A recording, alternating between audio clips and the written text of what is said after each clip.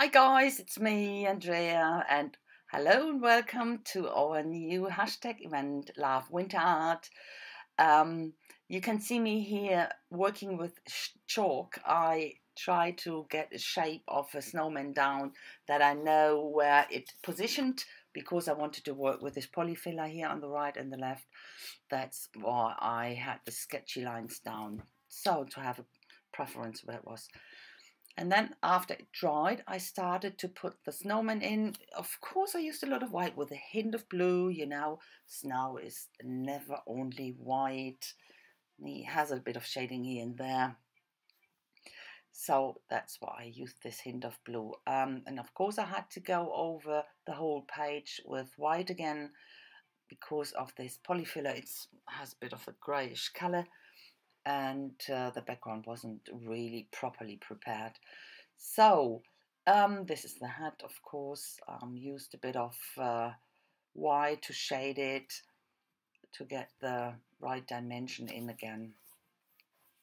So this is Love Winter Art, obviously, and to me, winter is not my preferred month or my preferred season month. It would only be a month that would be great.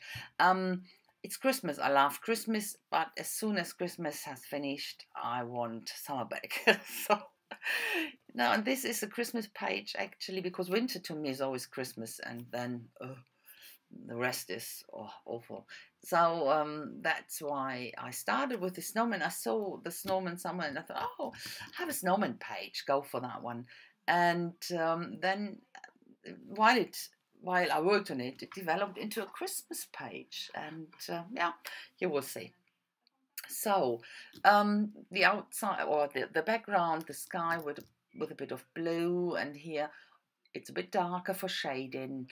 And okay, this is a bird die, and I die cut some of the birds out. They have a bit of dimension on them, and I tried to make them look like robins. So I tried, yeah, okay, and a bit of red with polychromos, red and grey, and blend them together and go back with a Copic to get the shapes back. And yeah, of course, I edged it with a Pitt pen, and then it's back on the page, but it's only loose on top to give me an idea where to put them. And then I put the nose in. It's traditionally a carrot, isn't it? So because I wanted to have this little bird on the nose as well. But the background to me was a bit boring. It's a winter scene. It's a lot of snow, so of course it's white and a bit of blue. And I used this Stampin' Up tree to have a bit going on in the background. Here I wanted to stamp have that tree behind that guy, but the paper I used here was two-dimensional, so I had a little gap, but it doesn't matter. You can always fix that. I use a pencil in the same color and fix that, and that no one will know afterwards. So sketchy lines around the snowman to give him a bit more, yeah, to take the seriousness away. That's what I would think. So, and I wanted to have, of course, on the trees a bit of snow, but all the white inks I have, they didn't really show up at all. So I thought, go for the stickles, put them on, give them at least a bit of shine. And I think that was quite a nice idea because I like this shininess and blinginess of the trees. Looks a bit like, yeah, illuminated trees in the night. So, and this is structure snow. I used that for his hat.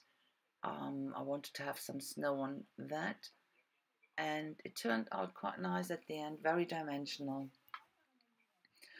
So this is crackled paste, actually called crackled paint, but it's paste, it's really pastry. So I put that around the whole page because I was, yeah, to me, this page, winter snowy page and snowy scene, but to me, yeah, I needed a bit more frosty atmosphere, and I thought I got that with this crackle paste, and I think to me it worked. I didn't leave it like that. After it dried, I used Distress ink from this Marie Inkers and went over it, let it soak into the crackles, and then remove with a baby wipe the ink on the surface so that most of the ink left is in these crackles to accentuate them. You can see here. And at the end, I think that works well, and as you can see here, it brings the whole page much better together, I think. So, more frostiness. That's what a winter page needs. Okay. A bit of background stamping here. That's a background stamp. It was mounted wood mounted, but I removed it from the wood. I never use it in this whole sheet thing, so it's better to manage when you unmount it. And my go-to script stamp from Kaisercraft, and that's it. I'm not doing a lot of more stamping here, but then I was up for some color, you know. It was all white and a bit of blue, and I thought the little guy needs a scarf. It's winter and it's cold, so, and because the robins, they are red, I thought it would be nice to have a red scarf. So sorry, I slipped a bit down here off camera, but back now. So a bit of shading now, and because I had some red paint left, I thought I might go over the little birds again and give them a really red chest, that they're looking like more than like robins. So, and match better with the scarf. A bit of shading around the scarf and edgy or sketchy lines as well, and more sketchy lines around the snowman, and then I go back with my other black ink pencil here and give some general features around that to make it more interesting. And then I stamp the sentiment, and I always use a bit of scrap paper I have around here, and I thought that was aquarelle paper or watercolor paper, but it wasn't. As you can see, I can't shift the watercolor stuff around. So what did I have to do? To stamp it all again, and then I used my aquatones, and then it worked, because I don't like it when it's completely white there. I need to have it a bit colorful. So, and then fuzzing around with where to position that. Wasn't sure about that. And while I was fuzzing around there, I didn't realize there was an A missing. I got it then. I had to stamp it again and cut it out.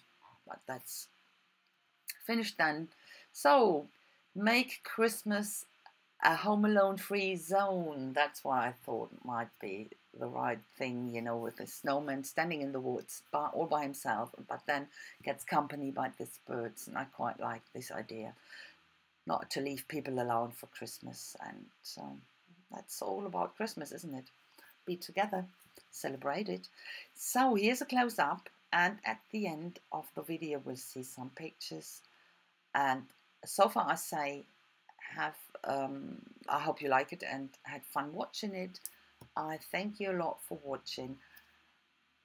Have a look at all the other artists. Put the hashtag into the search bar, #LoveWinterArt, and all the other videos will turn up. Have a look at them, enjoy it, and thanks again for watching, and I hope I will see you again soon with my next project. So have a fantastic time. See you soon. Bye bye, guys.